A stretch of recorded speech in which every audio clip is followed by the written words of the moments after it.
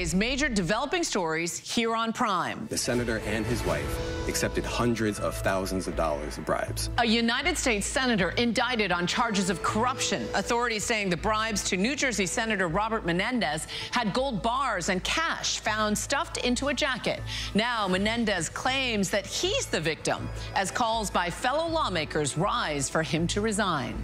Plus, nobody asked for this. Nobody knew that this was being adulterated into our supply. An animal sedative is further poisoning drug supplies, and it's exasperating our nation's overdose crisis. The deadly mixture that's ravaging those who use. And microdosing is mommy is present and aware and showing up maybe for the first time ever. Microdosing moms. It's a new trend that some are saying helps to bring relief from the big and little daily stresses of life. What microdosing means and how it's done safely.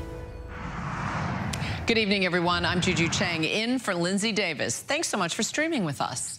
We are following those stories and much more, including a tropical storm forming off the East Coast. Tropical storm Ophelia threatening to bring heavy rain, flash flooding, and winds at nearly 60 miles an hour. Our team is on the ground tracking the path and the timing. Plus, a consumer's worst enemy, surge pricing. Why the byproduct of the app economy is here to stay. And viewing imposter syndrome through a comedic lens, I sit down with author and comedian Aparna Nancherla about bearing it all when it comes to mental health. Our correspondents are fanned across the country covering those stories and more for us tonight. But we begin with the eye-opening indictment against one of the most powerful Democrats in the Senate and the calls by members of his own party to resign. Foreign Relations Chair and New Jersey Senator Robert Menendez has been charged, along with his wife, for allegedly accepting lavish bribes in return for his political favors. Prosecutors released pictures showing stacks of $100 bills recovered from inside a coat embroidered with the senator's name, as well as gold bars they say were used for payment. And the political backlash has already begun. Late today, New Jersey's Democratic governor, Phil Murphy, called for Menendez to immediately resign. And for his part, Menendez is calling it a smear campaign. He has survived a corruption scandal before, but can he survive another one? Here's ABC's senior investigative correspondent, Aaron Katursky. This is the Mercedes-Benz. These are images, prosecutors say, of blatant bribes accepted by one of the Senate's most powerful Democrats, Bob Menendez. Glittering gold bars, a luxury car, and wads of cash stuffed inside a jacket with the senator's name on it. The sweeping federal indictment, which also charges the senator's wife Nadine and 3 New Jersey associates, accuses Menendez, chairman of the Senate Foreign Relations Committee, of selling state secrets to the government of Egypt. Senator Menendez allegedly provided sensitive, non-public U.S. government information to Egyptian officials and otherwise took steps to secretly aid the government of Egypt. Menendez is also charged with trying to intervene in criminal investigations into 2 businessmen, including by recommending President Biden nominate a U.S. attorney Menendez believed would look favorably towards one of the cases. The senator and his wife accepted hundreds of thousands of dollars of bribes in exchange for Senator Menendez using his power and influence to protect and to enrich those businessmen. The bribes allegedly include payments toward a mortgage, a Mercedes convertible, and 3 gold bars. The indictment says upon returning from one trip to Egypt, Menendez performed a web search for how much is 1 kilo of gold worth. When the FBI searched his home, the indictment says agents found nearly $500,000 in cash stuffed into envelopes and hidden in clothing, closets, and a safe. Some even found in the senator's embroidered congressional jacket.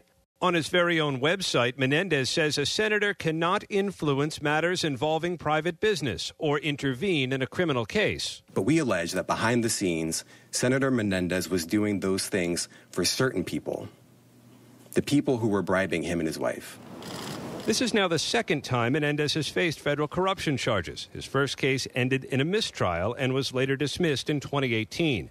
Tonight, the senator and his wife both proclaiming their innocence, Menendez accusing prosecutors of making false claims against him and adding they have misrepresented the normal work of a congressional office.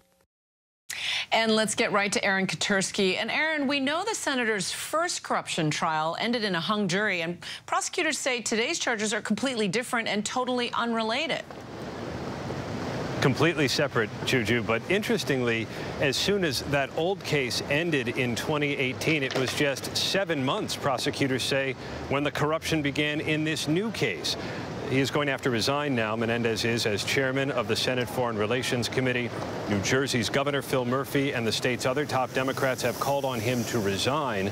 Menendez faces up to 20 years if he's convicted this time, Juju. And we know you'll keep track of it. Thanks, Aaron. And for more on this story, I'd like to welcome John Katko, former Republican congressman from New York and former assistant U.S. attorney. Hey, John. Hi, how are you? I'm okay. We were talking about the fact that you spent 20 years in the U.S. attorney's office. These are some pretty incriminating charges in the indictment, everything from the gold bars to stacks of money. He's calling it a smear campaign, but the optics are not good. Yeah, the best way to combat that type of argument is to look at the facts. And the facts laid out in the indictment are stunning. And when I was doing cases, if I had great facts, laid them out in the indictment. So the first thing the jury hears at the beginning of the trial is going to be the facts. The fact that they have money in his closet with DNA evidence from his co-defendants. They have a car in their garage that was paid for by a co-defendant. They have text messages. They have phone calls. It's a pretty damning recitation of the evidence set forth in the indictment. Absolutely. The gold bars with the serial numbers are quite telling. Yes. Tell us about the seriousness of these charges. We're talking about accepting bribes in exchange for wielding political influence. Well, think about that. He's head of the Senate Foreign Relations Committee at the time he's doing this. That is a very powerful and a very important job, one of the most important in all of Congress, because you're one of the point person for foreign relations in Washington. And you're misusing that position, that's very bad. And we're talking about Egyptian interests? Yes. Potentially? Potentially Egyptian interests, intervening and helping some Egyptian interests with contractual things they're trying to get accomplished. And yet he has been facing charges before of corruption. In 2018, that case ended in a mistrial after the jury failed to reach a verdict on all counts. Could the previous accusation hang over this indictment? Perhaps from an evidentiary standpoint, if he takes a stand and says something contrary to what they know happened before. But the statute of limitations will probably prevent him from resuscitating those charges. But it will box him in to some extent about taking the stand without facing cross-examination on these issues. So it's a potential. There's a lot. There's the court of public opinion. There's clearly the criminal federal court. But there's also the congressional sort of authority. You spent time in Congress. And right now he's been asked, he's stepped down as chair of the Senate Foreign Relations Committee. Chuck Schumer says he deserves his day in court. And yet the governor of New Jersey, his home state, is asking for him to resign. What do you make of all that? Well, Chuck Schumer's got a headache on his stand. Don't forget, the Democrats only have a 51-48 majority or 49 majority in the Senate. And so if Menendez is gone and it gets replaced by a Republican, it could change the dynamic in the Senate. So I think the governor of New Jersey is probably smartly saying, look, I'm a Democrat, leave now so we can replace and put another Democrat in your place to finish his term. So we'll see how that all shakes out over the next couple of weeks. But like I said, the evidence here that is known to the public is pretty substantial. And that's something I'm not sure they had before. And it's going to be interesting how it all plays out over the next couple of weeks. He's up for a re-election next year, and yet this indictment is a bombshell. It is a bombshell, to say the least, for the Senate and for the American people. Well, John Katko, thank you so much for your time and your insights. Thank you. All right. All right. To our other top story tonight, the sudden tropical storm bearing down on the East Coast and the weekend washout on the horizon. Tonight, Tropical Storm Ophelia is strengthening as it nears the North Carolina coast with winds of roughly 70 miles an hour. And take a look at lightning flashes inside the storm as it spins towards the coast. The waves already choppy with gusty winds at Wrightsville Beach, North Carolina. And tonight, the governors of Virginia and North Carolina have declared a state of emergency. Rob Marciano will have the track in just a moment. But first, Victor Akendo joins us now from Wrightsville Beach, North Carolina. And Victor, it is going to be a long 24 hours ahead as this storm ramps up. It's looking like it, Juju. Those hurricane watches posted in the Carolinas, a state of emergency here and in Virginia, with Ophelia set to make landfall just north of us tomorrow morning. Here in Wrightsville Beach, we are already feeling the effects. The winds only getting stronger, gusting near 40 miles per hour. And if you take a look behind me at the pier, the surf, it is dangerous. This rain, it's been relentless all day long, and there is an increased threat of tornadoes. With these strong winds, trees will come down, power outages will go up. Juju, as you said, a long 24 hours ahead, with Ophelia making its way up the East Coast. Stay safe, Victor Akendo. Thank you. Now let's get right to Rob Marciano. Rob, time this all out for us. Well, it's pretty close, Juju. I mean, it's about 100 miles off the coast now, and hurricane hunters just now finding it to be near hurricane strength. So these are the kind of storms we really worry about. They ramp up quickly close to the coast, and people don't have time to prepare. And as you saw, Victor's already getting it. All right, there's a satellite picture. You see it getting more organized. Huge wind and precipitation field with this. The track really hasn't changed much. We're going to bring it right across North Carolina during the early morning hours tomorrow as either a strong tropical storm or a hurricane. The winds will begin to wind down relatively quickly, but it'll shoot up towards the Chesapeake, where we're going to have a problem with storm surge there. A lot of the coastal rivers, certainly Pamlico Sound. So maybe life-threatening storm surges in some spots, especially during high tide. All right, timing this out. You saw the wind and the waves there with Victor's shot. That's going to continue from Wilmington and Morehead City up through Nags Head, Ocean City, Maryland. 52-mile-per-hour winds early tomorrow morning. And then the rain shield gets all the way up to D.C., Philly, New York, I-95, really all spreading up through New England. And there's going to be a fair amount of heavy rain with this. Not that much wind by the time tomorrow night rolls around, but a lot of rain, 2 to 4 inches widespread, maybe a half a foot in some spots. So certainly going to see some inland flooding with this as well. Juju? Thanks, Rob Marciano. Clearly, the eastern seaboard bracing for a battering. And desperate migrants, overwhelmed agents, and an immigration system on the brink. That is the dire situation at our nation's southern border for what has been a month unlike any other. ABC's Matt Rivers continues at the border tonight. Tonight, officials bracing for what could be a record month for border crossings. More than 142,000 migrant encounters reported in the first half of September alone, now on pace to match or surpass previous monthly highs this year. It just keeps growing. Every surge gets a little bit bigger. Border communities and shelters pushed to the limit, the influx of migrants overwhelming cities coast to coast. The thousands now arriving have been on the road for weeks, and more are coming. We traveled to one of the most perilous legs of the journey north in Colombia. We met this group praying before beginning the trek through a brutal stretch of jungle called the Darien Gap. There are signs of humanity left behind in the dirt. A pair of jeans, a shoe, a small children's sock. Every migrant we spoke to there trying to make it to the U.S., the vast majority from Venezuela. Like Jose and Maria Torres, carrying their baby boy up the muddy hills. Es difícil hablar sobre eso.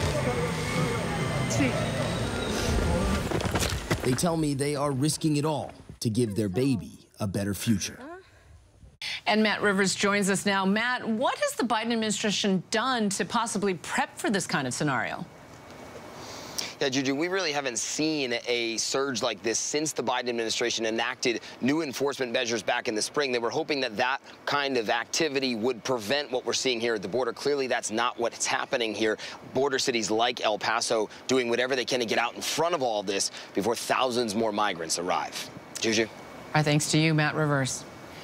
And tonight there is a looming government shutdown. Funding is set to expire in just 9 days. House Speaker Kevin McCarthy sent his members home for a long weekend after far-right members of his party blocked progress. McCarthy is now planning to move separate funding bills next week. Among the consequences of a shutdown, some 4 million government workers will go unpaid, about half of them military troops and personnel. We turn now to a major expansion of the United Auto Workers strike. After initially striking at only 3 plants, union members are now walking out of 38 facilities owned by GM and Stellantis, stretching across 20 states. And there is word now that President Biden will go to Michigan to support the union workers. Here's ABC's Faith Abube in Michigan tonight. Tonight, President Biden announcing he will join auto workers on the picket lines in Michigan next week, just as the union ramps up its pressure on GM and Stellantis. No pay, no work. The UAW expanding its strike to all 38 parts distribution facilities across 20 states, from California to Florida. We will shut down parts distribution until those two companies come to their senses and come to the table with a serious offer. A week into the strike, 5,600 more auto workers today walking off jobs critical to the nation's supply of car parts. At this Stellantis plant outside Detroit, workers like Brandon Dawson tell me they're staying on the picket lines until there's a fair contract. But he warns consumers could feel the impact of today's walkout. The customer is directly infected right here. You might need some windshield wipers. They're not going to be coming because we pick the parts that get them there. And what do you say to those consumers who may not be able to get their vehicles repairs or get the parts they need? I'm sorry to the consumers. I mean, I know it's not their fault, but it's really corporate greed. They making the money, they can pay us. Auto workers are still pushing all three companies for that 40% pay increase over 4 years.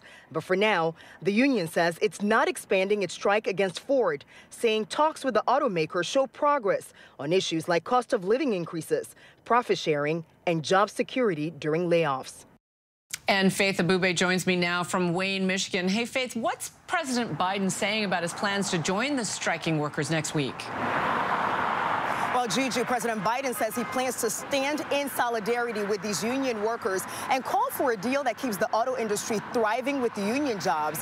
Not since Teddy Roosevelt invited coal workers to the White House have we seen a president show such support for striking workers. Juju. Thanks, Faith.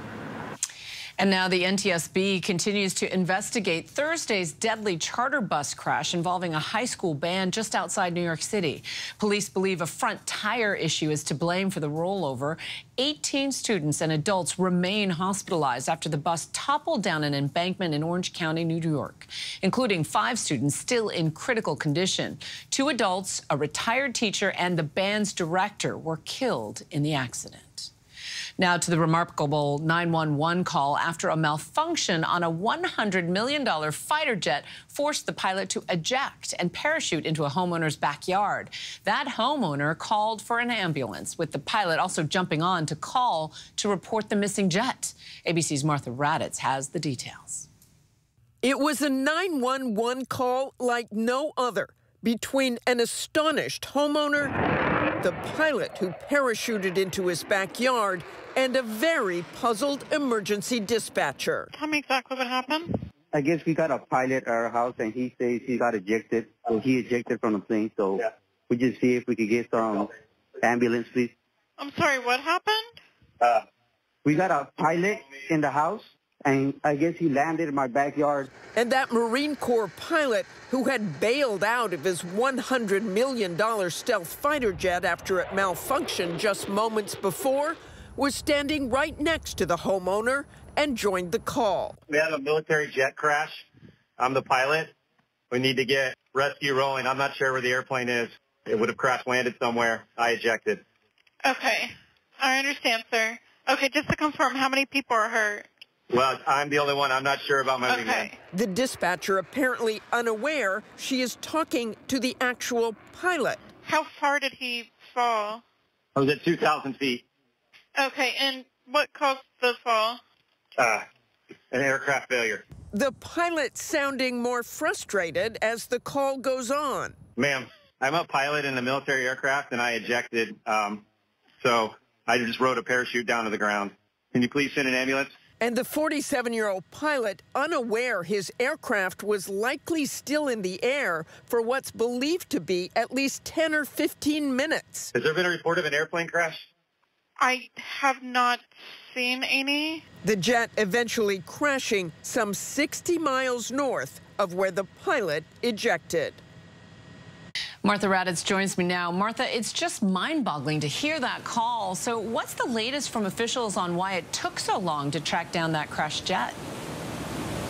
As you know, Juju, it took nearly 28 hours to locate the jet. A Marine Corps official now saying it was a combination of several things, including the jet's stealth design that keeps it flying after ejection and the bad weather. But there are still many unanswered questions about the search and what caused the malfunction in the jet in the first place. Juju?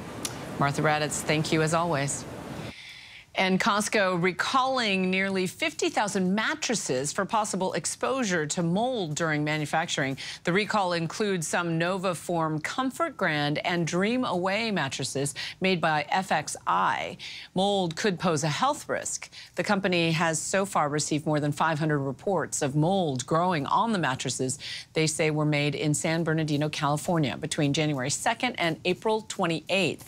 That information can be found on the mattress tag. Customers can, of course, contact FXI to receive either a full refund or a replacement. And still much more to get to here on Prime. An 11-year-old undergoing multiple surgeries after her family says she was attacked. What they say two women said to her before the assault. But next, another sign of the growing overdose crisis in the U.S. A horse tranquilizer is now being added to another powerful drug, and the results have been downright devastating. We take a look at the impact of Trank. Xylazine was originally put into the supply to extend the euphoria and the high feeling for individuals consuming that dope. Nobody asked for this. Nobody knew that this was being adulterated into our supply. Whenever news breaks, the crush of families here in Poland. Here in Kentucky, no match for the tornado. From Monterey Park, California, on the ground in Ukraine. Reporting from Uvalde, Texas. ABC News Live is right there everywhere. From the scene of that deadly missile strike in Dnipro, Ukraine. Reporting from the earthquake in Turkey. From Charleston, South Carolina, on the 2024 campaign trail. From Kathmandu, Nepal. In Truckee, California, covering record snowfall. Traveling with the president in Mexico City. Wherever the story. Here at this airport in Tampa, it's already shut down. Reporting from the nurses on the picket line. Reporting from Jerusalem. Here at 10 Downing Street in London. Streaming live to you. Wherever the story is. Wherever the story is. Wherever the story is. We're going to take you there. You're streaming ABC News Live. ABC News Live. You're streaming ABC News Live. ABC News Live. Streaming free everywhere. America's #1 streaming news. First thing in the morning. There's a lot going on. Everybody in that home is okay. To catch you up with what happened overnight. We are here at fashion's biggest night out. What's happening today? YouTube has unveiled a new set of policies. What people are talking about, the new ad campaign. Fast, straightforward. With some fun in between. A real-life Barbie dream house. A name change for the Wienermobile. First thing in the morning. America This Morning. America's #1 early morning news. On ABC News Live. All right, here we go. You ready? Let's do it. Yes, it's the show America wants and America needs right now. This is What Would You Do? Let's go. How are you? Can I hug you? Yes. So what will you be watching Saturdays on ABC News Live? What would you do? Hey, I guess I just found out. The What Would You Do Marathon, 2 to 6 Eastern, every Saturday on ABC News Live. My favorite show. Our nation's overdose crisis is evolving. Xylazine, a horse tranquilizer known on the streets as Trank, is being added to drugs like cocaine, heroin, and fentanyl. People buying the drugs are sometimes unaware of the dangerous mixture that can have deadly results. Our Ashan Singh has the story.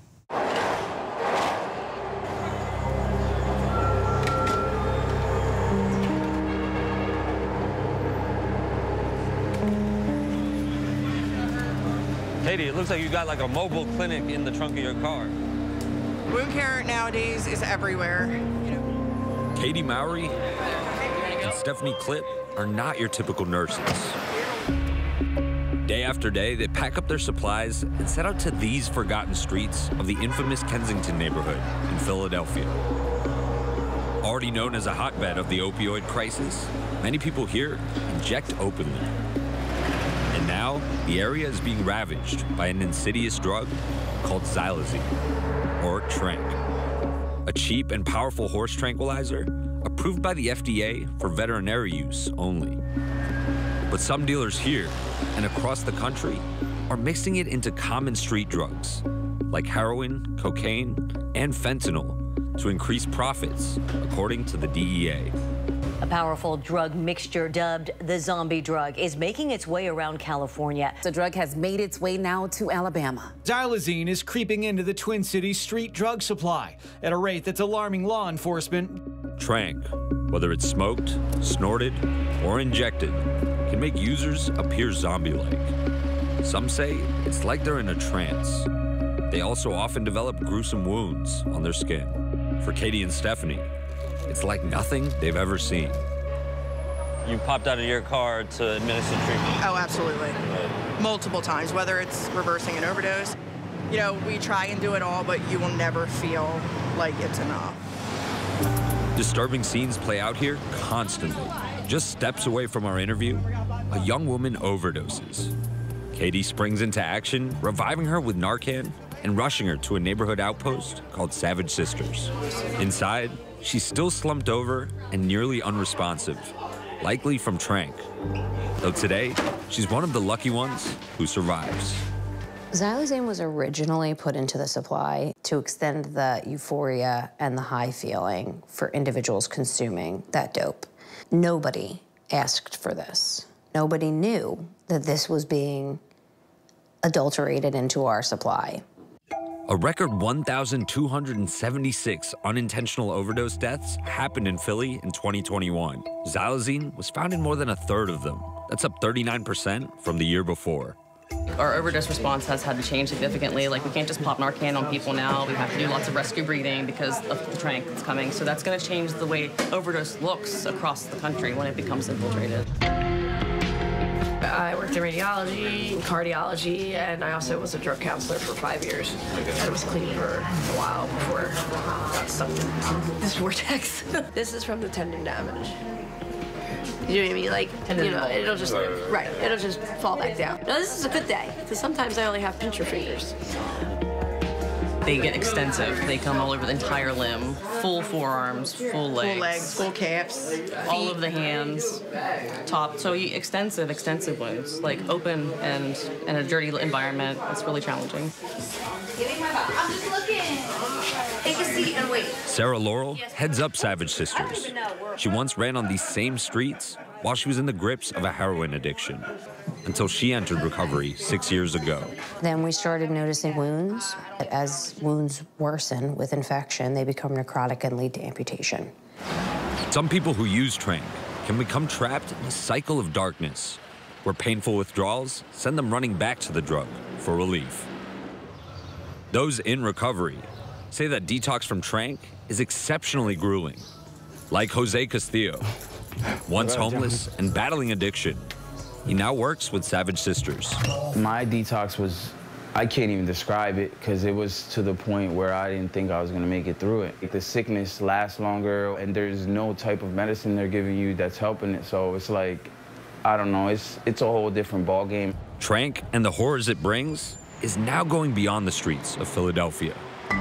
Tranq has been detected in at least 48 states. According to the CDC, overdose deaths involving Xylazine were 35 times higher in 2021 than they were in 2018. The White House sounding the alarm, declaring Xylazine mixed with illicit fentanyl an emerging threat to the U.S. this past April.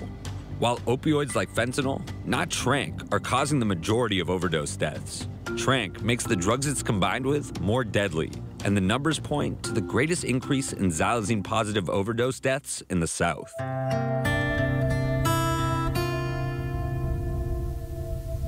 In rural Greenville, North Carolina, Porch is your warehouse. Porch is my warehouse. So this was all delivered yesterday. 77-year-old Diane Carden is on a mission that's deeply personal. This is Michael, basically almost from birth up until when he passed. Running Eckham for Change, an organization in honor of her son who died of an overdose. It's the only needle exchange in the area, for hundreds of miles. My son was addicted to heroin. It was really important to me to know what I could do to help him. He helped me to understand that it's not just enough to say, you know, let me get you some help. Where would you like to go? Would you rather do something else? You have to be able to take care of the whole person. What has being able to start Eckham for Change meant for you? Has it helped you heal? Yeah, I think so. I feel like that I'm contributing something to an underserved population here, and at the same time, honoring my son. You wrapping up a community over there? Yeah, I'm wrapping up this every day, once a day or twice, and then them right here. Diane does much of this work on her own and out of her own pocket, serving nearly 100 people who use drugs weekly. She says they're alarmed at the tranq creeping into their supply. They're saying, I don't want that, because they're afraid of what the side effects are. If the participants come in and want us to test their drug, we're able to take it, test it, and then send it to UNC so they can tell us exactly what's in it. Yes, that should be perfect. That'd be good. Thank you, Mayor. Okay, and that box there has a few in it. The demand for testing is so great, even neighboring counties send samples here. And they give us this handy-dandy tape to wrap around it just to make sure it's good and closed. What we're finding is 20 to 23% of what we send in does have xylazine in it. We have samples coming from 24 programs in North Carolina, every corner of the state. But we also have samples coming from about 110 programs across the country. Dr. Nabaran Dasgupta, a leading drug researcher, launched the Street Drug Analysis Lab at UNC Chapel Hill in 2020. It's literally like a old school city. They literally have a Fort Knox for all the controlled substances. The kits that Diane and her team send get processed here. Yeah, why are these places sending you samples?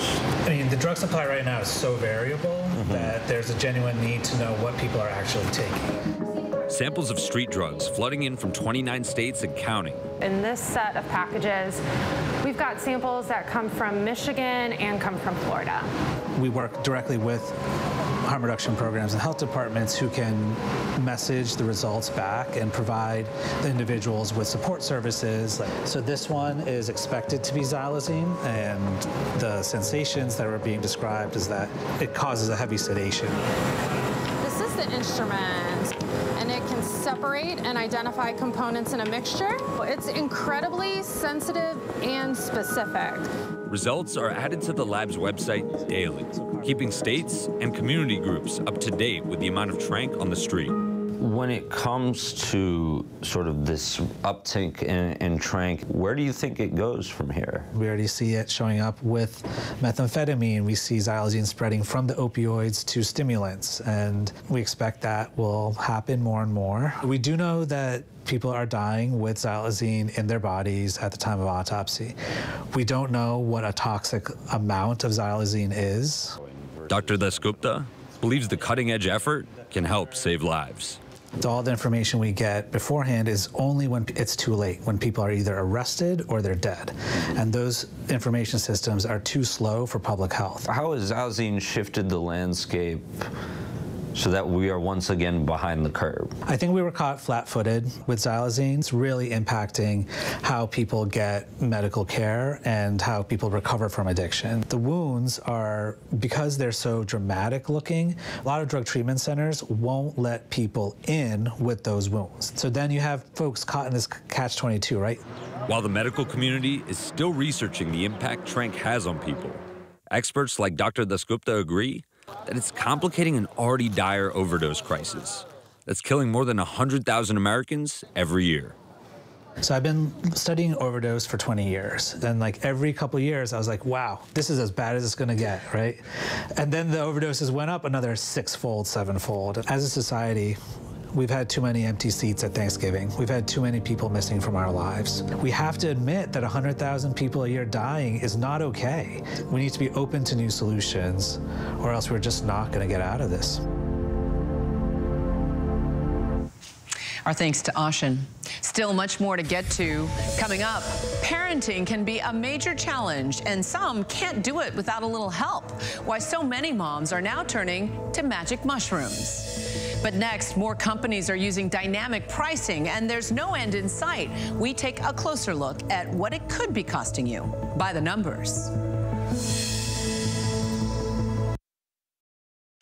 With so much at stake, so much on the line, more Americans turn here than any other newscast. ABC News World News Tonight with David Muir, America's #1 most watched newscast across all of television. This is ABC News Live. The crush of families here in Poland. At refugee centers. In Putin's Russia. On the ground in Ukraine. Close to the front line. From the capital. Destructive Cat 4 storm. Here along I-5. Boston is in the bullseye. Let's go. ABC News Live, America's #1 streaming news. Anytime, anywhere. Streaming 24/7, straight to you for free. Thank you for making ABC News Live America's #1 streaming news. From America's #1 news comes the all-new ABC News app. Breaking news, incredible video, faster, smarter, and customizable to your interests. If you love being in the know, you're gonna love this. Experience the all-new ABC News app. Download it now. All right, here we go. You ready? Let's do it. Yes, it's the show America wants and America needs right now. This is What Would You Do? Let's go. How are you? Yes. So what will you be watching Saturdays on ABC News Live? What would you do? Hey, I guess I just found out. The What Would You Do Marathon, 2 to 6 Eastern, every Saturday on ABC News Live. My favorite show. First thing in the morning. There's a lot going on. Everybody in that home is okay. To catch you up with what happened overnight. We are here at fashion's biggest night out. What's happening today? YouTube has unveiled a new set of policies. What people are talking about. The new ad campaign. Fast, straightforward. With some fun in between. A real-life Barbie dream house. A name change for the Wienermobile. First thing in the morning. America This Morning. America's #1 early morning news. On ABC News Live. I like to think I'm a rebel. I'm revolutionary. I like to think to bring change. Tupac Shakur. The Tupac case is simple. There's not going to be anybody charged with his murder because the shooter's dead. This morning, new developments in one of the biggest cold cases in modern pop culture history. Are you kidding me? Thank you very much. Who Shot Pac? The Murder of Tupac Shakur on the season premiere of Impact, now streaming on Hulu. When I got sent to Idaho to cover the murders of 4 college students, it was a story that didn't make any sense. 4 students stabbed to death in their beds while 2 roommates were home. You gotta think to yourself, okay, who's the target and how many people would a man go through to get to his target? I'm Kana Whitworth with ABC News. This is the story of savage murders, a determined small-town police force, and a scholar of crime. This is the King Road Killings. The full series is out now. Listen to every episode wherever you get your podcasts. It's lunchtime in America, so what are we serving up? Well, how about everything you need to know? You know, that sounds pretty good. Give it to me. Your health, your money, breaking news, pop culture, with the biggest stars, music, trends, and of course, good food. GMA 3, what you need to know. A third hour of GMA in the afternoon. So join us, afternoons. For everything you need to know. I love that. Reporting from the earthquake in Turkey, I'm David Muir. Wherever the story, we'll take you there. You're streaming ABC News Live. Welcome back. You know, it's a byproduct of the app economy, but surge pricing, also known as dynamic pricing, is here. And the bad news? It's here to stay. Here's a closer look by the numbers. It was actually about 1980 when modern-day surge pricing began, and you can thank the big airlines who started pushing up prices based on booking and travel times. But it was the 2009 arrival of the ride-sharing app Uber that really put surge pricing in the spotlight. It's basic supply and demand, but that's a tough sell when it's pouring on New Year's Eve and you're forced to pay up to 4 times a ride's normal rate. Ticketmaster saw an opening to tap into dynamic marketplace, and soon tickets to Springsteen hit $4,000 apiece, much to the boss's chagrin. User algorithms and artificial intelligence drive Amazon to change prices every 10 minutes. That's 2.5 million price changes a day. Retail could be the next surge pricing frontier. Walmart is rolling out digital price tags at 500 U.S. stores that they hope will make it easier to change prices on a whim. And forget happy hour. Those discount drinks are no more at 800 pubs after Britain's biggest bar owner started increasing the price of a pint when business is booming. My question is, what's next? And how come you never see the other side of the dynamic pricing? Cutting prices. And we have much more ahead here on Prime. Ticketmaster is trying to avoid another battle with music fans. The changes it is now making to discourage resellers for an upcoming tour. And we've all dealt with insecurities, how one comedian is tackling that head on. What does it take to be America's #1 news? It takes asking the straightforward, tough questions. Do you believe that Donald Trump should ever be president again? How would your mom feel about your relationship with your brother now? I can't imagine what it feels like to go from $20 billion to $100,000. Yeah. Are you worried about going to jail? You write that you had low-grade depression. How'd you get out of that? The news-making interviews. You said that there were 6 friends. One of them was sick. Yeah. Do you have future political aspirations? Going to the front line. The search for survivors. How does this war end? And getting to the heart of the story. Thank you for being here. We'll be here for the long run. ABC News, #1 in the morning, the #1 newscast, #1 in daytime talk, Friday nights, Sunday mornings versus the competition, and the #1 streaming news. Thank you for making ABC News America's trusted, straightforward first choice. First thing in the morning. There's a lot going on. Everybody in that home is okay. To catch you up with what happened overnight. We are here at fashion's biggest night out. What's happening today? YouTube has unveiled a new set of policies. What people are talking about. The new ad campaign. Fast, straightforward. With some fun in between. A real-life Barbie dream house. A name change for the Wienermobile. First thing in the morning. America This Morning. America's #1 early morning news. On ABC News Live.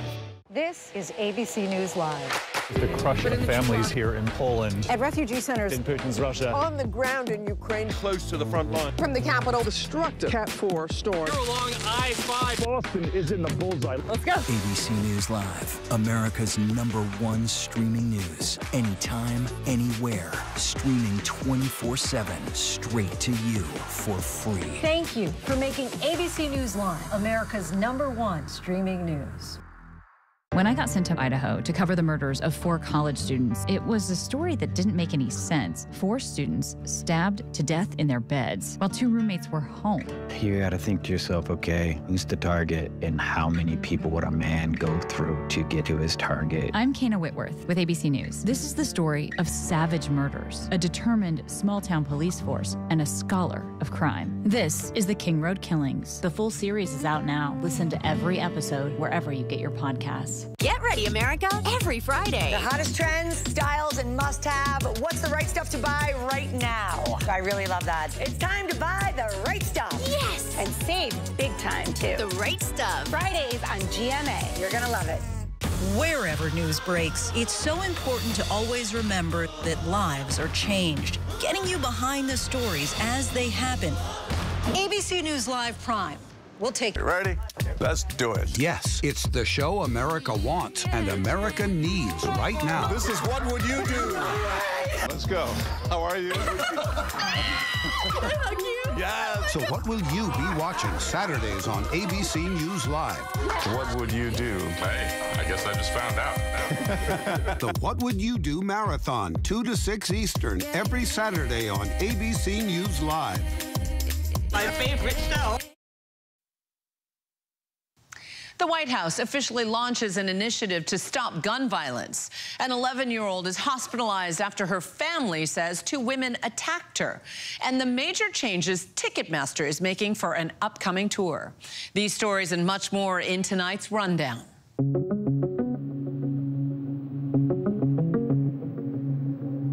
President Biden today announcing the first ever White House Office of Gun Violence Prevention. After every mass shooting, we hear a simple message, the same message all over the country. I've been to every mass shooting. Do something. The office, which will be overseen by Vice President Harris, will have 4 areas of focus. Speed up implementation of the bipartisan Safer Communities Act and already announced executive actions.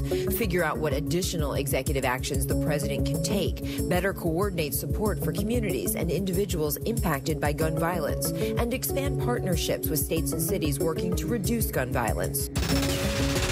An 11-year-old girl from Chicago is continuing to recover after she was allegedly attacked by 2 women. The girl had to get emergency surgery on her eye and was preparing for a second surgery this week.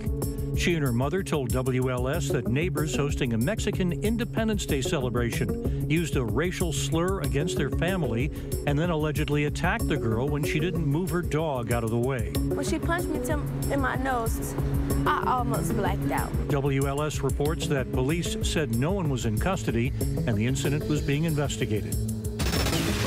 An investigator with the Fulton County District Attorney's Office accidentally shot herself while at the courthouse. The sheriff's office said the investigator was assisted by a sheriff's deputy and EMS, but was not critically wounded. Officials also said there was never an active threat at the courthouse.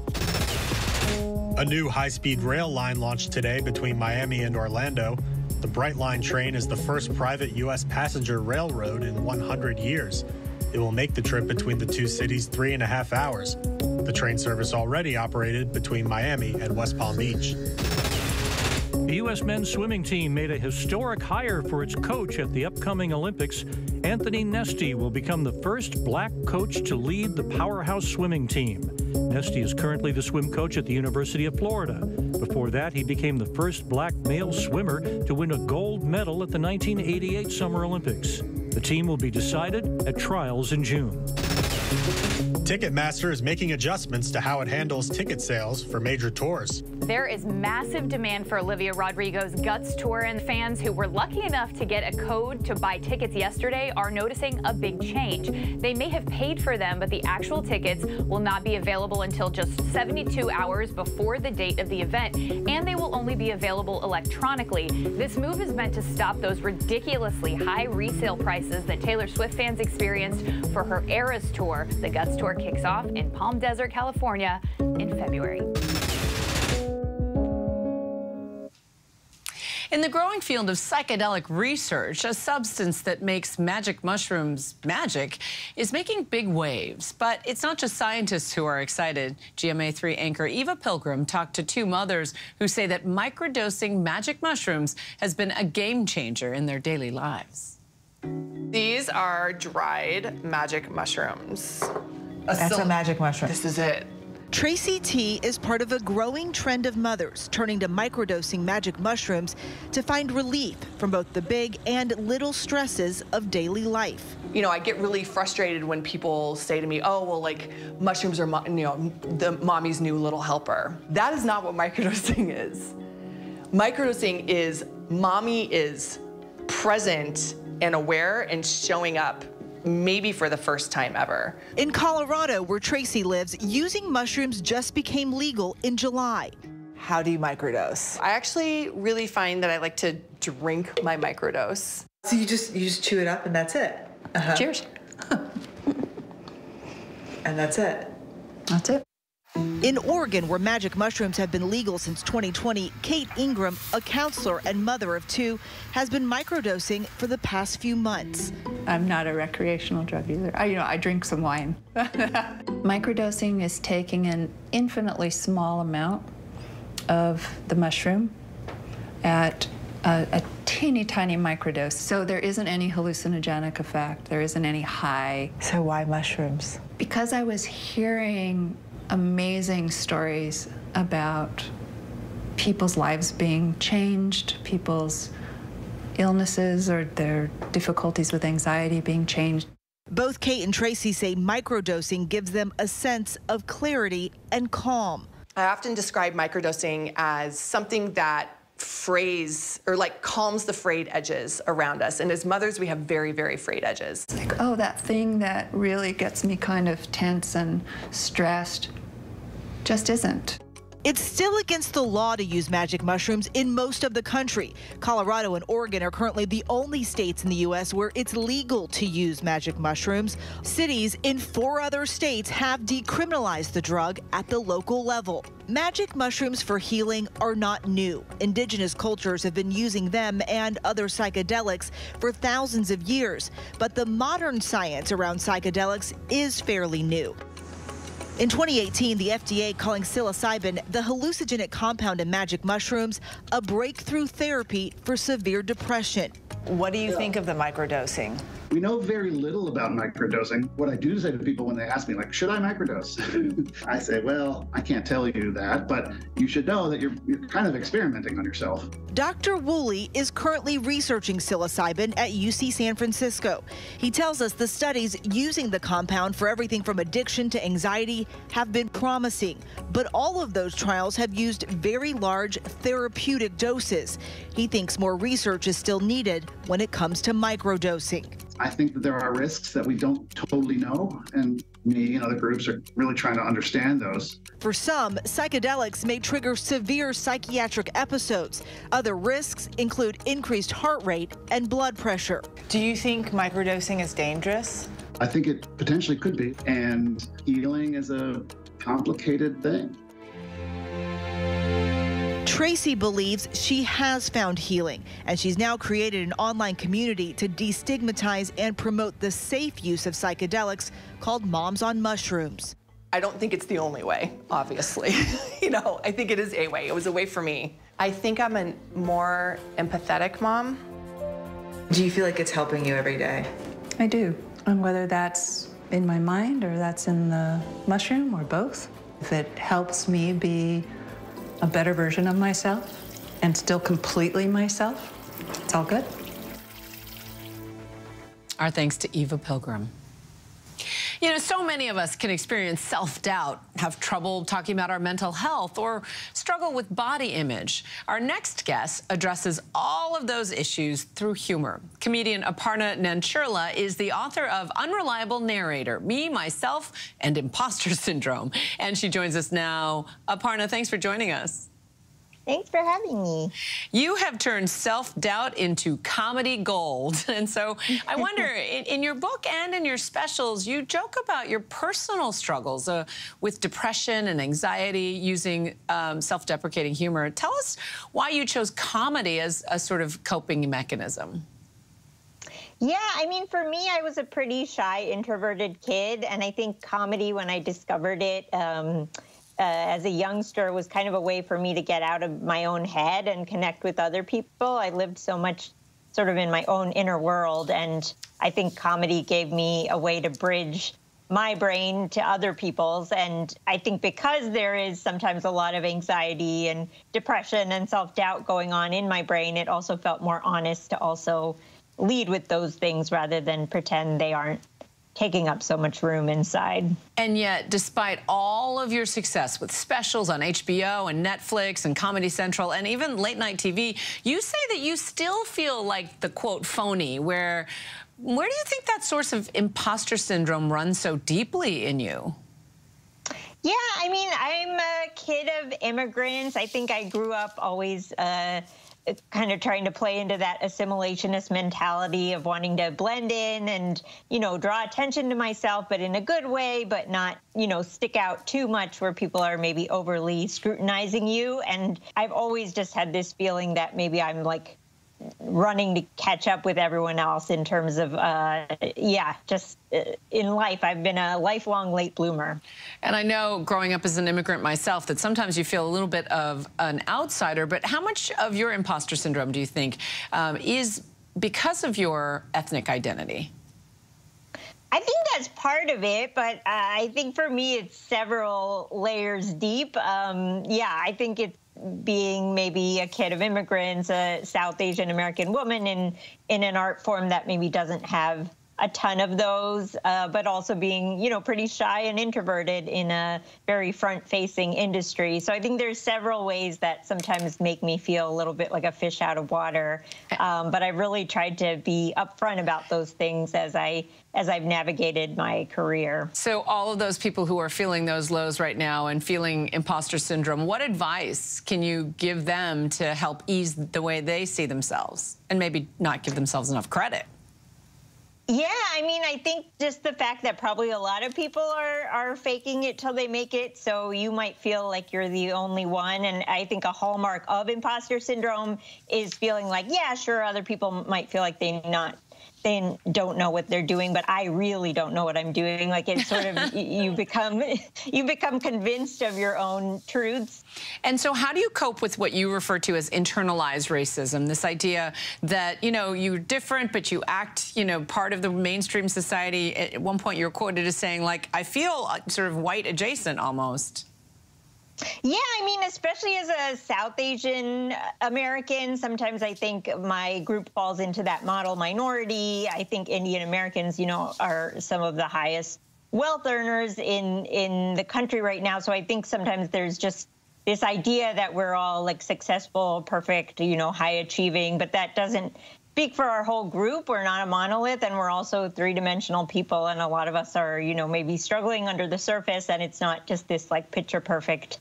And we know that comedy is also a very male-dominated industry. How is that playing into the imposter syndrome? Because I know that a lot of women feel that way in the workplace vis-a-vis their male counterparts.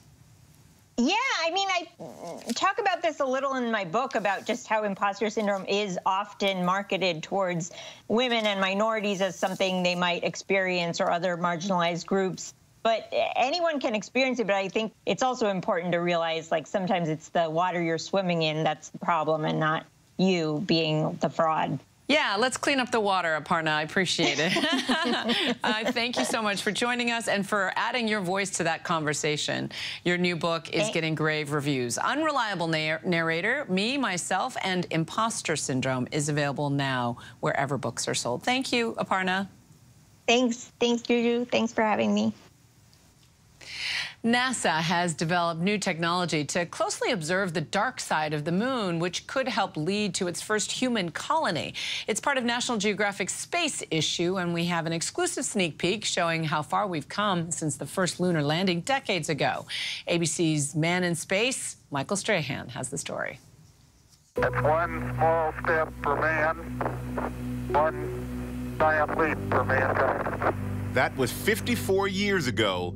And now this morning, NASA may have just taken one baby step towards the dream of a human colony in space. Scientists now able to get a closer look at the mysterious and unexplored lunar South Pole region, spotting potential landing sites for NASA's planned 2025 Artemis 3 mission, putting the first woman and person of color on the moon. Initially, we'll be sending 4 astronauts to the moon, and 2 of those astronauts will stay in orbit while 2 go down to the surface of the moon. This is kind of opening the door to possibility to send more people and to stay longer on the surface of the moon. An unprecedented detail, the National Geographic exclusive photo in this month's magazine employed the cutting-edge shadow cam, a lunar instrument able to shoot an extremely low light, or in this case, the dark side of the moon. Scientists hopeful to find ice deposits in areas that could potentially support long-term stays on the moon, if that ice can provide water. Some of these ices, if they are present in these craters, it could serve as a resource to help us as we explore the rest of the moon and the solar system in general. This is how we learn to survive in space and explore the solar system around us. Our thanks to Michael Strahan. And that's our show for this hour. I'm Juju Chang. Stay tuned to ABC News Live for more context and analysis of the day's top stories. Thanks for streaming with us.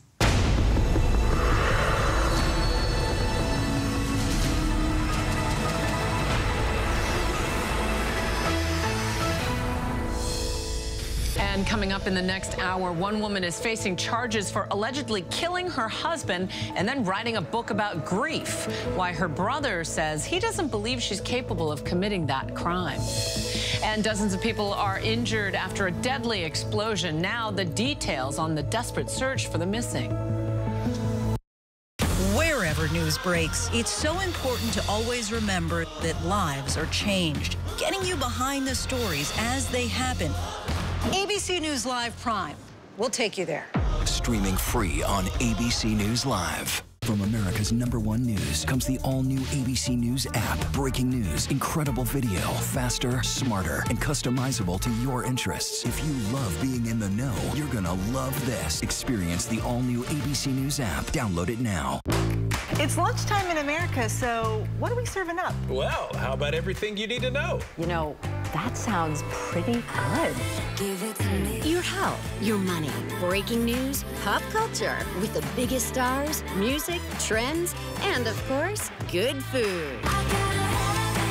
GMA 3, what you need to know. A third hour of GMA in the afternoon. So join us, afternoons. For everything you need to know. I love that. This is ABC News Live. The crush of families here in Poland. At refugee centers. In Putin's Russia. On the ground in Ukraine. Close to the front line. From the capital. Destructive Cat 4 storm. You're along I-5. Boston is in the bullseye. Let's go. ABC News Live, America's #1 streaming news. Anytime, anywhere. Streaming 24/7, straight to you for free. Thank you for making ABC News Live America's #1 streaming news. I like to think I'm a rebel. I'm revolutionary. I like to think to bring change. Tupac Shakur. The Tupac case is simple. There's not going to be anybody charged with his murder because the shooter's dead.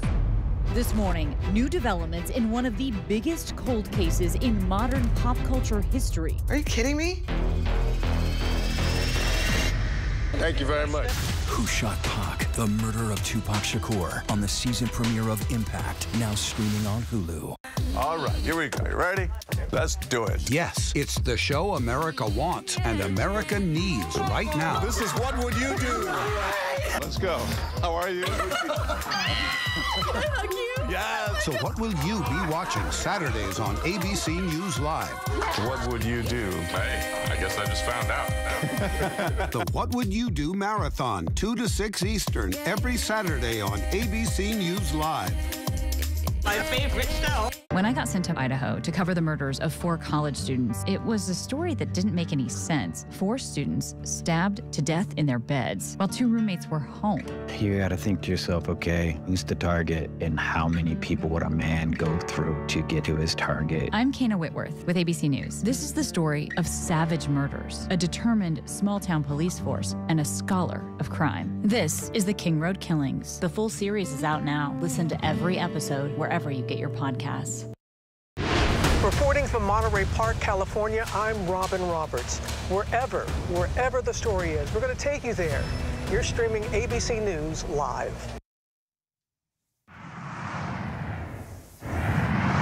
Good evening, everyone. This is ABC News Live Prime. I'm Juju Chang, in for Lindsay Davis. Thanks so much for streaming with us. We begin tonight with the eye-opening indictment against one of the most powerful Democrats in the Senate.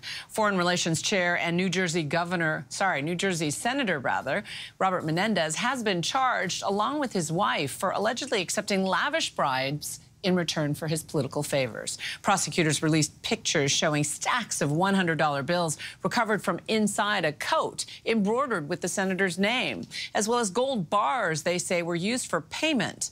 And the political backlash has already begun. Late today, New Jersey's Democratic Governor Phil Murphy called for Menendez to immediately resign. For his part, Menendez is calling it a smear campaign. ABC's senior investigative correspondent Aaron Katursky leads us off. This is the Mercedes-Benz. These are images prosecutors say of blatant bribes accepted by one of the Senate's most powerful Democrats, Bob Menendez. Glittering gold bars, a luxury car, and wads of cash stuffed inside a jacket with the senator's name on it. The sweeping federal indictment, which also charges the senator's wife Nadine and 3 New Jersey associates, accuses Menendez, chairman of the Senate Foreign Relations Committee, of selling state secrets to the government of Egypt. Senator Menendez allegedly provided sensitive, non-public U.S. government information to Egyptian officials and otherwise took steps to secretly aid the government of Egypt. Menendez is also charged with trying to intervene in criminal investigations into two businessmen, including by recommending President Biden nominate a U.S. attorney Menendez believed would look favorably towards one of the cases. The senator and his wife accepted hundreds of thousands of dollars of bribes in exchange for Senator Menendez using his power and influence to protect and to enrich those businessmen. The bribes allegedly include payments toward a mortgage, a Mercedes convertible, and 3 gold bars. The indictment says upon returning from one trip to Egypt, Menendez performed a web search for how much is 1 kilo of gold worth. When the FBI searched his home, the indictment says agents found nearly $500,000 in cash stuffed into envelopes and hidden in clothing, closets, and a safe. Some even found in the senator's embroidered congressional jacket. On his very own website, Menendez says a senator cannot influence matters involving private business or intervene in a criminal case. But we allege that behind the scenes, Senator Menendez was doing those things for certain people, the people who were bribing him and his wife. This is now the second time Menendez has faced federal corruption charges. His first case ended in a mistrial and was later dismissed in 2018. Tonight, the senator and his wife both proclaiming their innocence, Menendez accusing prosecutors of making false claims against him and adding they have misrepresented the normal work of a congressional office. Our thanks to Aaron Katersky. To our other top story tonight, the sudden tropical storm bearing down on the East Coast and the weekend washout on the horizon. Tonight, Tropical Storm Ophelia is strengthening as it nears the North Carolina coast with winds of roughly 70 miles an hour. And take a look at lightning flashes inside the storm as it spins towards the coast. The waves already choppy with gusty winds at Wrightsville Beach, North Carolina. And tonight, the governors of Virginia and North Carolina have declared a state of emergency. Rob Marciano will have the track in just a moment. But first, Victor Oquendo joins us now from Wrightsville Beach, North Carolina. And Victor, it is going to be a long 24 hours ahead as this storm ramps up. It's looking like it, Juju. Those hurricane watches posted in the Carolinas, a state of emergency here and in Virginia, with Ophelia set to make landfall just north of us tomorrow morning. Here in Wrightsville Beach, we are already feeling the effects. The winds only getting stronger, gusting near 40 miles per hour. And if you take a look behind me at the pier, the surf, it is dangerous. This rain, it's been relentless all day long, and there is an increased threat of tornadoes. With these strong winds, trees will come down, power outages will go up. Juju, as you said, a long 24 hours ahead with Ophelia making its way up the East Coast. Stay safe, Victor Oquendo. Thank you. Now let's get right to Rob Marciano. Rob, time this all out for us.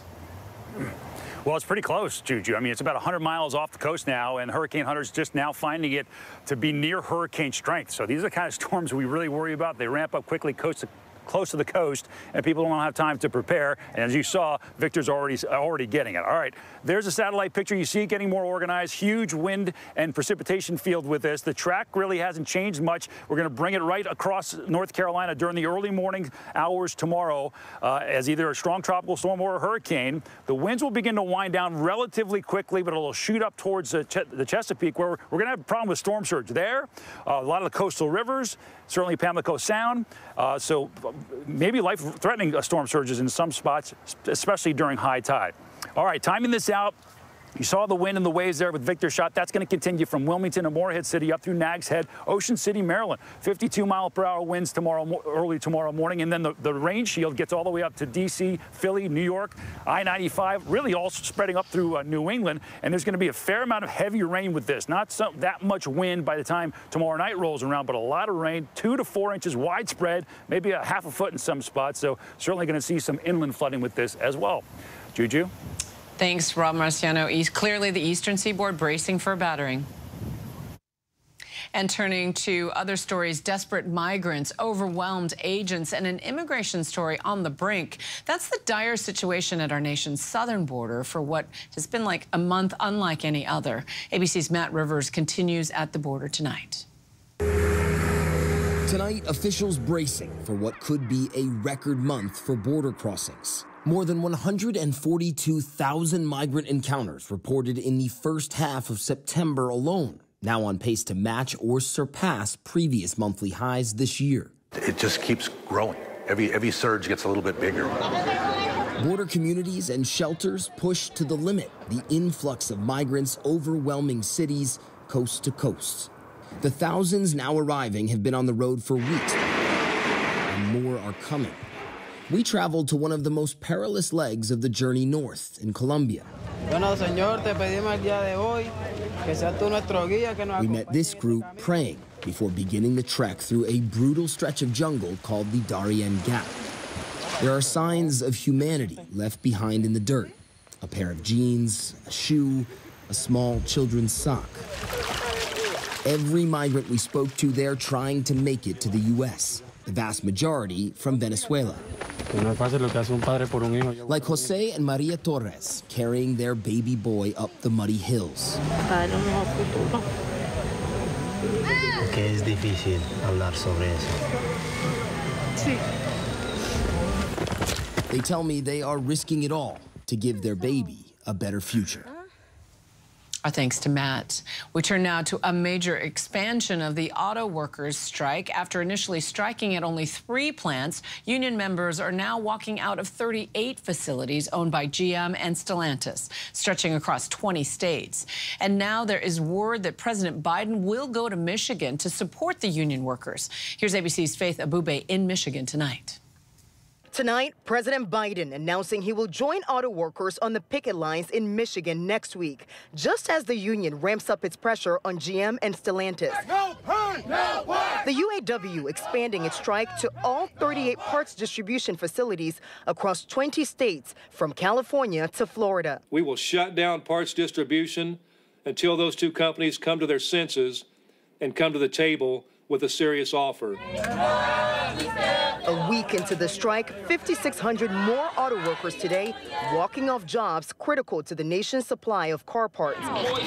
At this Stellantis plant outside Detroit, workers like Brandon Dawson tell me they're staying on the picket lines until there's a fair contract. But he warns consumers could feel the impact of today's walkout. The customer is directly infected right here. You might need some windshield wipers. They're not going to be coming because we pick the parts that get them there.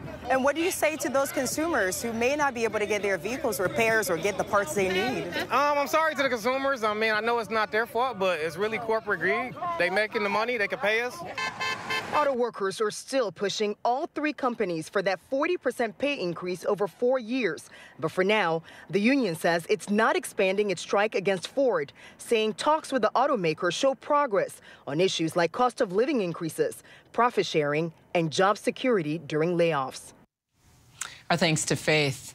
And now the NTSB is investigating the deadly bus crash just outside New York City with a bus carrying a marching band from Farmingdale High School, rolling about 50 feet down an embankment in Orange County, New York, killing the band's director and a retired teacher. 18 students and adults remain hospitalized. Here's ABC's Gio Benitez. Tonight, the NTSB is on the scene investigating that horrific charter bus crash outside of New York City that left 2 dead and more than 40 injured. The motor coach departed the travel lane, penetrated a roadside cable barrier, and came to rest on its left side in the median. Officials today saying 5 students are still hospitalized in critical condition after the bus, which was transporting students from Farmingdale High School on Long Island to a Pennsylvania band camp, tumbled off the highway just after 1 p.m. Thursday. 2 adults killed in the crash, including 77-year-old retired teacher Beatrice Ferrari. She was the matriarch of the band camp, so to speak. All the kids loved her. The band's director, 43-year-old Gina Pelletieri, also killed. Her students fondly called her Miss P. I just feel it's like a tremendous loss for all of us. And Gio Benitez joins me now. Hey, Gio, what's the latest on what may have caused this crash? Well, Juju, tonight that is the big question here. What caused that crash? Well, police believe that there was a failure of the front left tire, but of course the NTSB is still investigating that. They have not confirmed that. It's going to take some time, but no doubt that is right now something that they're looking at, that front left tire. Juju? Oh, so tragic. Thanks to you, Gio Benitez. In other news, we're hearing now from the family of a Utah mother accused of killing her husband and then writing a children's book about grief. But her brother and attorney paint a different picture of her than prosecutors, saying she's a devoted mom who didn't have the means or the motive to murder her husband. ABC's Matt Gutman has more. The family of Corey Richens, accused of fatally poisoning her husband, Eric Richens, and then writing a children's book about grief. I just wanted some story to read to my kids. I couldn't find anything that really, suited them or helped them find comfort and peace. Speaking publicly for the first time. We know Corey's innocent, and all that's going to come out in court.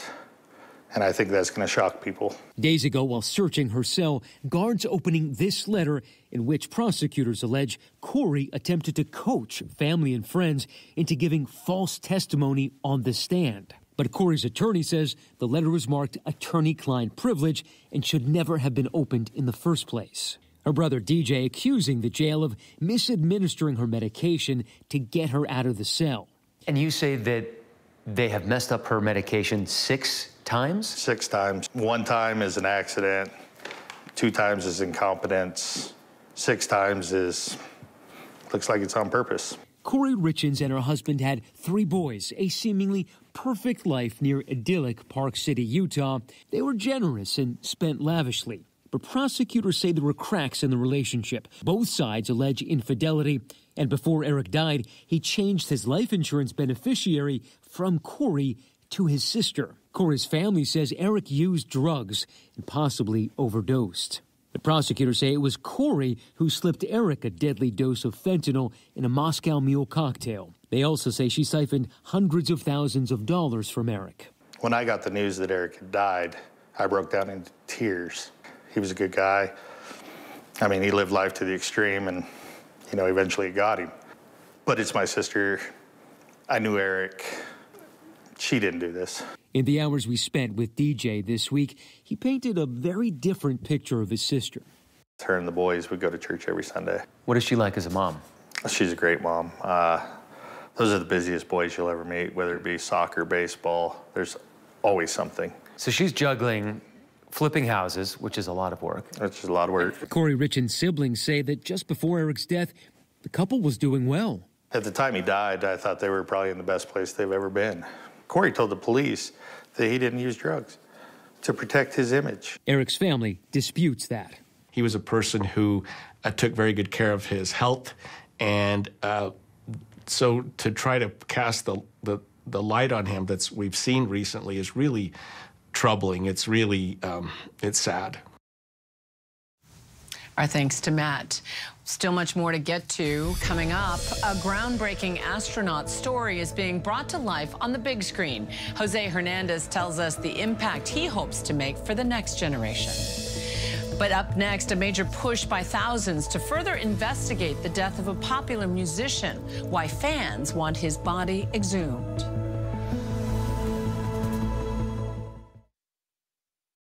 Whenever news breaks, the crush of families here in Poland. Here in Kentucky, no match for the tornado. From Monterey Park, California, on the ground in Ukraine. Reporting from Uvalde, Texas, ABC News Live is right there everywhere. From the scene of that deadly missile strike in Dnipro, Ukraine.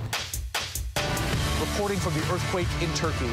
From Charleston, South Carolina, on the 2024 campaign trail. From Kathmandu, Nepal. In Truckee, California, covering record snowfall. Traveling with the president in Mexico City. Wherever the story. Here at this airport in Tampa, it's already shut down. Reporting from the nurses on the picket line. Reporting from Jerusalem. Here at 10 Downing Street in London. Streaming live to you. Wherever the story is. Wherever the story is. Wherever the story is. We're going to take you there. You're streaming ABC News Live. ABC News Live. You're streaming ABC News Live. ABC News Live. Streaming free everywhere. America's #1 streaming news.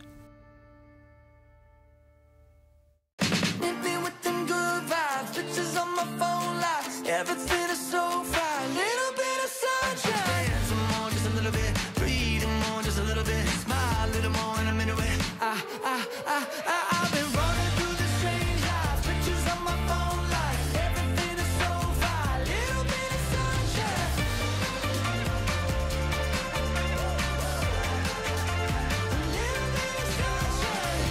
Good morning, America. All right, here we go. You ready? Let's do it. Yes, it's the show America wants and America needs right now. This is What Would You Do? Let's go. How are you? Yes. So what will you be watching Saturdays on ABC News Live? What would you do? Hey, I guess I just found out. The What Would You Do Marathon, 2 to 6 Eastern, every Saturday on ABC News Live. My favorite show. Reporting from Atlanta, I'm Steve Osunsami. Wherever the story is, we'll take you there. You're streaming ABC News Live. And we're tracking several headlines around the world. 1 person died and 10 were missing after a fire and an explosion at a golfing equipment factory in southern Taiwan. The person confirmed dead was a firefighter, and nearly 100 people were injured and taken to the hospital. Search and rescue operations are still ongoing, while the cause of the fire remains unknown, according to authorities. Nigerians marched in several states this week in an outpouring of grief and to press authorities to investigate the death of popular Afrobeats musician Mo Bod, forcing the police to exhume his body for an autopsy. The 27-year-old singer died in a Lagos hospital in unclear circumstances. The late Colombian artist Fernando Botero, known for his sculptures and playful paintings of rotund subjects, was honored at the Colombian Congress ahead of the weekend-long public wake. The body of the artist, who was born in Medellin, arrived in Colombia yesterday after he died in Monaco on September 15. Heralded as South America's answer to Picasso, Botero's works have been featured in exhibitions across the world. Now, he's a North Star for anyone wanting to reach new heights, and now former astronaut Jose Hernandez is hoping the movie about his life inspires the next generation of astronauts, especially young Latinos. ABC's Melissa Adon sat down with the American treasure. 210, we have a liftoff. The 1972 Apollo 17 mission marked the most recent occasion where humans walked on the moon. It's got to be one of the most proud moments of my life, I guarantee you. Watching from his home in Stockton, one 10-year-old inspired by it. I wanted this for almost 30 years. Ma, ¿para qué sirven las estrellas? This moment, recreated on the screen in Prime Video's A Million Miles Away, was the foundation for Jose Hernandez's big dream. If you could picture a 10-year-old boy kneeling down, watching a black and white TV antenna, watching Gene Cernan walk on the moon, I said, man, I want to be like him. His humble beginnings proved the terrain ahead would be tumultuous. Hernandez would travel annually to the farms, then school. By age 10, he was learning English. But what his peers didn't realize is he would one day soar to tremendous heights, a lesson he hopes to share with all Latinos watching at home. Never be afraid to dream big. Just put in the work and good things will happen. I always tell people, it's funny how the harder I work, the luckier I get. The NASA astronaut is full of pride during our interview in Los Angeles. His accomplishments are truly out of this world. After earning degrees in engineering and working at the Johnson Space Center, he was chosen to go to space in 2009 as a mission specialist. But getting there meant sacrificing and facing ugly truths, which he faced by following his own North Star. You know, I remember the very first time I felt discriminated at school. I went home and complained to my mom. And my mom said a phrase that I'd never forget. She said, mijo, mátalos con el amor. Kill them with love. And the plain reality is that you do have to work harder to get the same amount of credit. And you could do either one of two things. You could put a chip on your shoulder and feel sorry for yourself and say, woe is me, look at me, they're discriminating. Or you can abide by that rule and say, I'm just gonna work harder. That tenacity, his superpower, and the key to his success, because his acceptance into the NASA space program didn't come easily. It came after a dozen attempts. Talk about perseverance. This is what I always tell in my motivational talks. I said, when you pick your goal in life, make sure you enjoy the journey along the way, because that's 80–90% of your time and your effort. And if you're not enjoying the journey, chances are you picked the wrong goal for yourself. Yes, I was disappointed, and yes, I sulked for 1 or 2 days, but then I propped myself up and I said, hey, look around, Jose. Remember 30 years ago you were picking cucumbers for 50 cents a bucket? Look where you're at now. So you could turn me down again, but rest assured I'll be standing here again in a year. A Million Miles Away, which stars Michael Peña, tells Jose's story and one of so many migrant families. We have migrant families coming and they want their children to go to school, but at the same time, they're trying to make a living, and it is very hard. I mean, your parents took a major sacrifice. How do you encourage even other families in similar situations? I realized that parents, are trying to put food on the table and they're working long hours. But I think if they work as a team and sort of have some type of agreement that there's a way to provide that environment at home. Jose has already beaten the odds by all accounts. Successful career, a master's degree, husband, father of 5. But something in him and those around him pointed him straight to the stars. What do they have that you don't have? A boy that was raised picking vegetables in the fields of California, one day becoming the first migrant farm worker to make it to space. He didn't just shoot for the stars, he found himself right among them. And I want to ask you, was it worth it? Being able to see the Earth from a unique perspective, this is a little over 500 people have had that privilege out of 7 billion. I mean, this is a privilege bigger than being a president of a country or a NBA or NFL football. I mean, the odds are a lot harder. Yes, of course it was worth it. Absolutely. At this phase of life, Jose says his mission is shifting. For you, I can tell, you light up when you're saying that you're speaking to schools or engagements or kind of right now talking to youth about specifically getting into STEM careers. Yes. Why is that so important to you? Kids see someone that looks like them, brown skin, speaks English with an accent, came from humble beginnings, and I want them to feel empowered and say, if he could do it, why can't I? How inspiring. Our thanks to Melissa. And still to come for us, she spent longer in a shelter than any other pet, but now she's found a family. Why it took so long for this dog to find a forever home.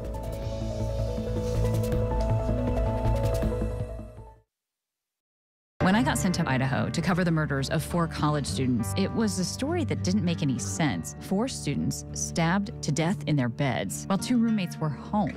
You gotta think to yourself, okay, who's the target and how many people would a man go through to get to his target? I'm Kana Whitworth with ABC News. This is the story of savage murders, a determined small-town police force, and a scholar of crime. This is the King Road Killings. The full series is out now. Listen to every episode wherever you get your podcasts. With so much at stake, so much on the line, more Americans turn here than any other newscast. ABC News World News Tonight with David Muir, America's #1 most watched newscast across all of television. From America's #1 news comes the all-new ABC News app. Breaking news, incredible video, faster, smarter, and customizable to your interests. If you love being in the know, you're gonna love this. Experience the all-new ABC News app. Download it now. All right, here we go. You ready? Let's do it. Yes, it's the show America wants and America needs right now. This is What Would You Do? Let's go. How are you? How cute. Yes. So what will you be watching Saturdays on ABC News Live? What would you do? Hey, I guess I just found out. The What Would You Do Marathon, 2 to 6 Eastern, every Saturday on ABC News Live. My favorite show. She held a title no dog wants, Humane Society of West Michigan's longest resident. But now a 4-year-old pit bull mix named Kimmy Gibbler, who was saved from a dogfighting ring, has found a home to call her own. Reporter Riley Mack from our partner station WZZM has tonight's local lowdown. Kimmy Gibbler is a comeback artist. Catch the ball, come back. Drop the ball, come back.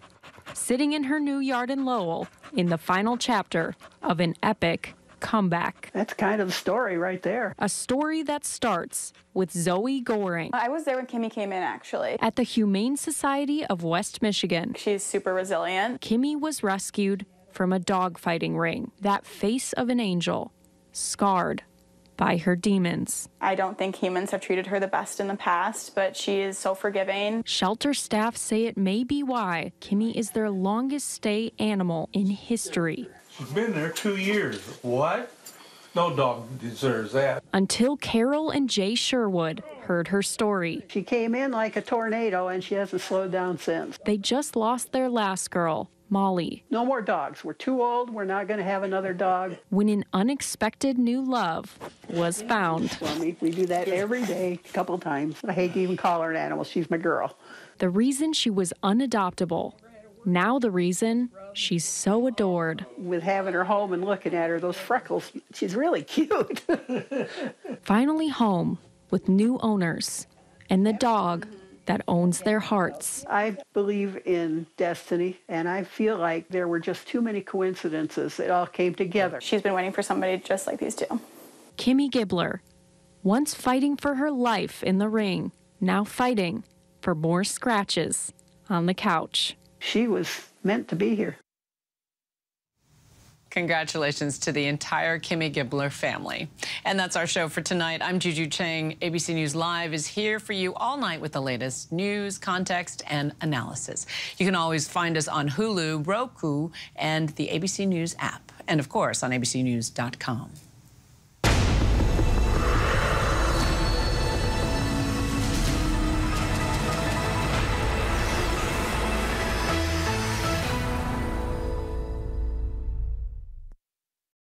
This is ABC News Live. The crush of families here in Poland. At refugee centers. In Putin's Russia. On the ground in Ukraine. Close to the front line. From the capital. Destructive Cat 4 storm. You're along I-5. Boston is in the bullseye. Let's go. ABC News Live, America's #1 streaming news. Anytime, anywhere. Streaming 24/7, straight to you for free. Thank you for making ABC News Live America's #1 streaming news. When I got sent to Idaho to cover the murders of 4 college students, it was a story that didn't make any sense. 4 students stabbed to death in their beds while 2 roommates were home.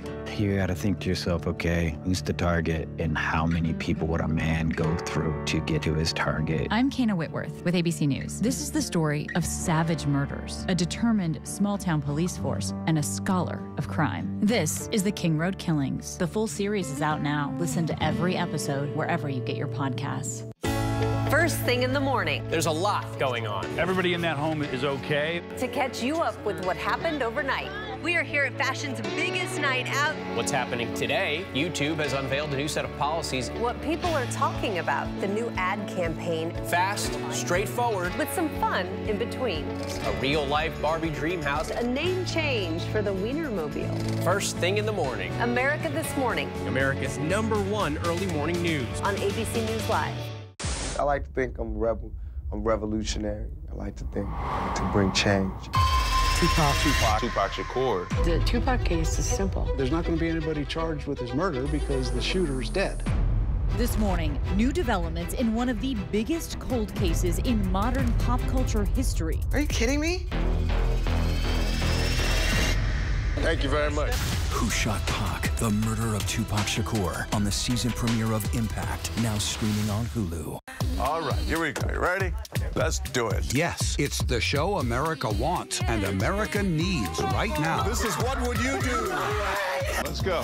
How are you? How cute. Yes. So what will you be watching Saturdays on ABC News Live? What would you do? Hey, I guess I just found out. The What Would You Do Marathon, 2 to 6 Eastern, every Saturday on ABC News Live. My favorite show. Reporting from the White House, I'm Terry Moran. Wherever the story is, we'll take you there. You're streaming ABC News Live.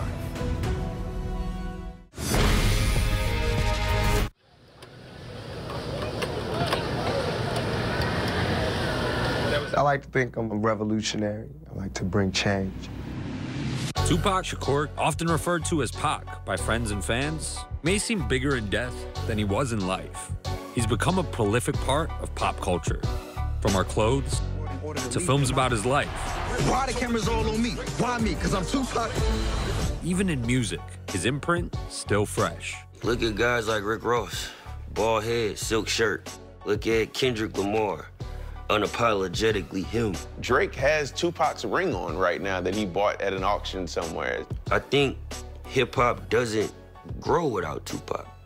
But at the time of his death, he wasn't just the biggest rap star out there, with hits like California Love. Say what you say, but give me that bomb beat from Drake. Let me serenade the streets of LA. And breaking through in films like Juice. Check yourself, Q.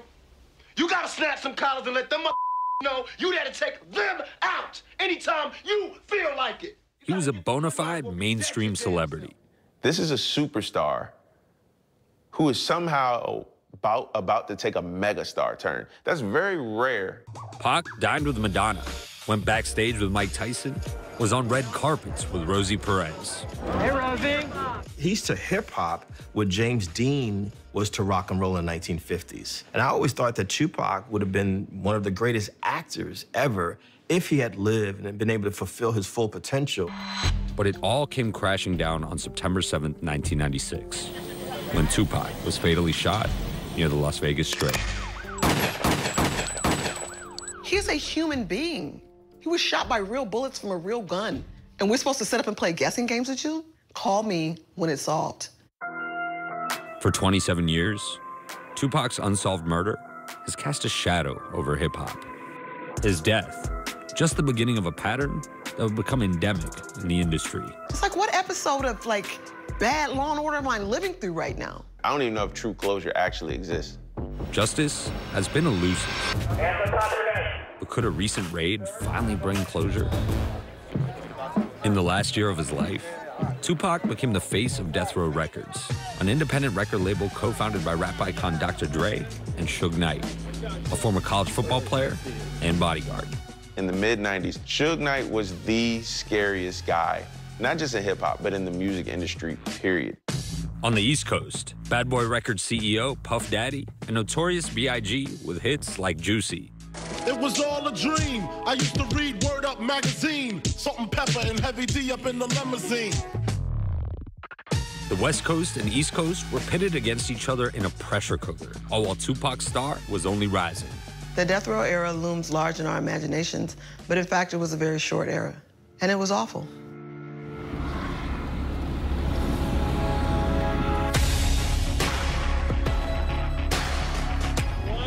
It was September 7th, 1996, and it felt like practically all eyes were on Las Vegas. Mike Tyson was set to fight Bruce Seldon in a bout that was billed Liberation.